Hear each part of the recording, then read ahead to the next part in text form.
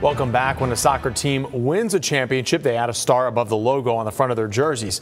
The Rowdies have been one game away from doing that in each of the past 2 seasons. Our Kevin Lewis shows us how they plan on adding to the trophy case in 2022.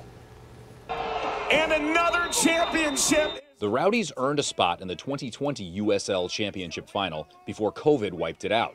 They made it back and hosted the final last season, but lost 3-1 to Orange County. So Tampa Bay heads into another season with unfinished business. It's hard not to be defined by one game, when that game's the difference between adding a star to your crest or not, but we try all the time to not let one game define us. If we can do better than we did last year, that's going to be fantastic, but that's the level and the standards we've set, and that's what we're going to try and do.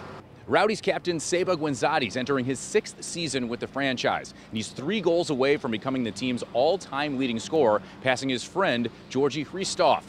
But Seba isn't concerned about the individual accolades. George is a very good friend of mine. He's an unbelievable person.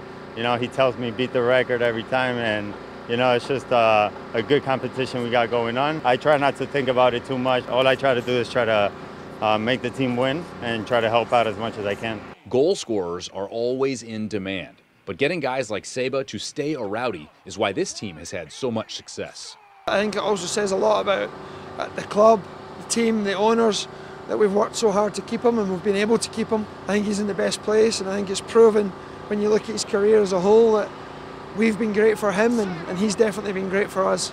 The Rowdies open the regular season Sunday at Birmingham. Kickoff is set for 5 o'clock. In St. Pete, I'm Kevin Lewis, ABC Action News.